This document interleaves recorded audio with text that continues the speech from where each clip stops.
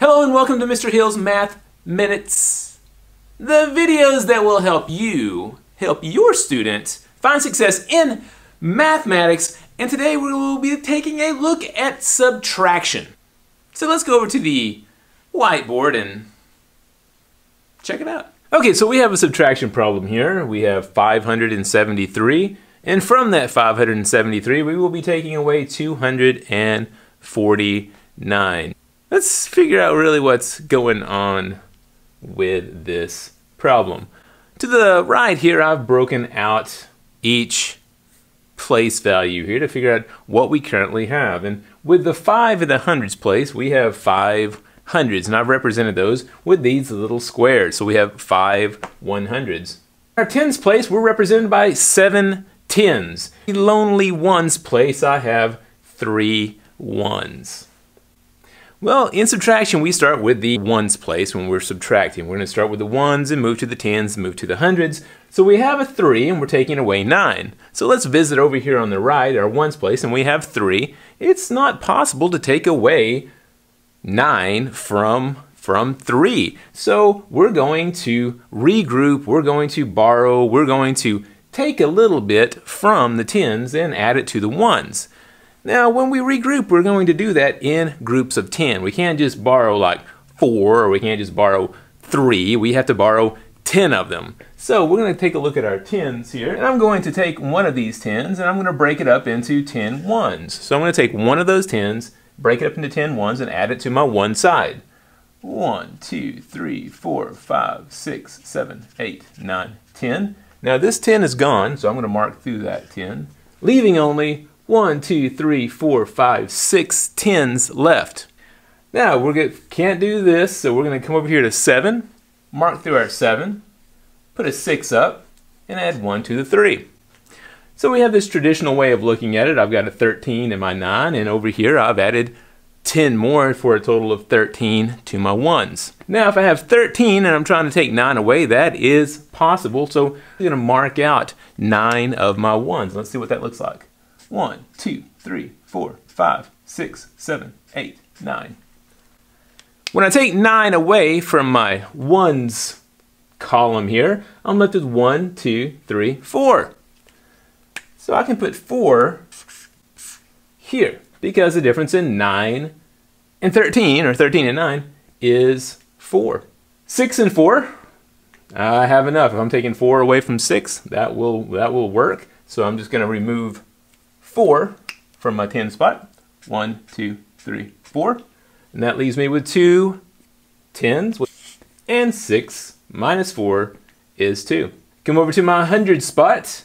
I have 1, 2, 3, 4, 5. And from that, I'm removing 2. So let's mark out 2. And that will leave me with 1, 2, 3. For a difference of 324. Really what's going on with regrouping, and let's take a look at one more before we go. Problem this time we're going to take 500, and from that we're going to subtract, or we're going to take away 217. So just like on my top problem, I broke this out. We have 500 in the hundreds place, 0 in the tens place, and we have 0 in the ones place. Start in the ones place with 0, and we're trying to take 7 away from 0, which you can't do. Let's go over to the 10 spot. Well, there's nothing to borrow in the 10 spot. It's just as empty as the 1 spot. But we can't come over here to the 100 spot because there is 5 hundreds in the 100 spot. Now once again, we can break this out in groups of 10. So there are going to be 10 tens in a 100 square. So I'm going to take one of those away, and I'm going to go 1, 2, 3, 4, 5, 6, 7, 8, 9, 10. So now I have 10 in my 10 spot. Let's look at our numbers and see what just happened. We came all the way over to the 5, crossed that out, made it a 4, 1, 2, 3, 4, and we added one of those to the 10 spot. Now people write that different. I always just put a 1 there. It looks like a 10. Now I have 4 hundreds, 10 tens, but still 0 ones, and we got to get something over here. So now let's visit our 10 spot. Now since we have 10 tens, we can break one of those tens out into 10 ones.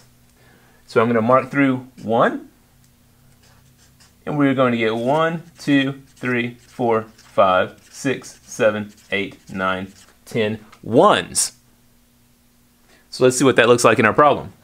We are now left with 1, 2, 3, 4, 5, 6, 7, 8, 9 tens. So what happens, we borrowed from that, and that turned that into 9. And then we're able to add 10 into the ones spot. So every spot now, every place has some value to it. So let's see if we can make this work. We're trying to take 7 away from 10, and I think we can do that. 1, 2, 3, 4, 5, 6, 7, leaving us with 3. 7 from 10 is 3. And we'll move to the tens. We have 1, 2, 3, 4, 5, 6, 7, 8, 9. We're trying to take 1 away, so let's take that 1 away, leaving us with an 8. We're done with the ones, done with the tens. Take a look at the hundreds. I have 4 hundreds, 1, 2, 3, 4. I'm looking to take 2 away, leaving me with 2, 1. Guys, that's what's really going on with regrouping and borrowing in subtraction. Please like this video, share it if you think that this could help someone else out with their student and their understanding of mathematics. Till next time, see ya.